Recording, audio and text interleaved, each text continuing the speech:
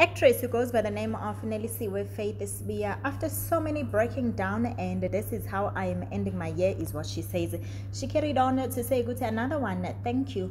I'd like to take this moment and thank each and every one of you. I get so emotional because I know you've been supporting me from day one of my acting career. When I started, I was so scared because I knew people would judge and try to bring me down, as I was just known as a musician, not them knowing that I in fact also studied and graduated with drama.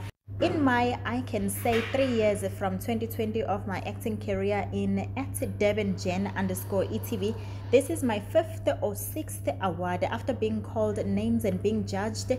I can't believe I am honestly an international multi-award winning actress.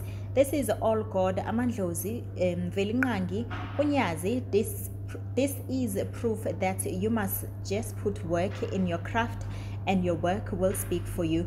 This award goes to every young black girl from the rurals and locations who have nothing but just the dream. Ngiyabonga. Congratulations to Nelisiwe Sibiya, and may she keep on gracing our screens and showcasing her beautiful talent, and also giving us her beautiful songs that or rather grace us with her beautiful voice of imculo yakhe le ayenzayo.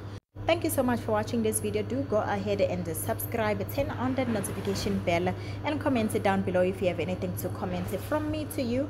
Do have a good one.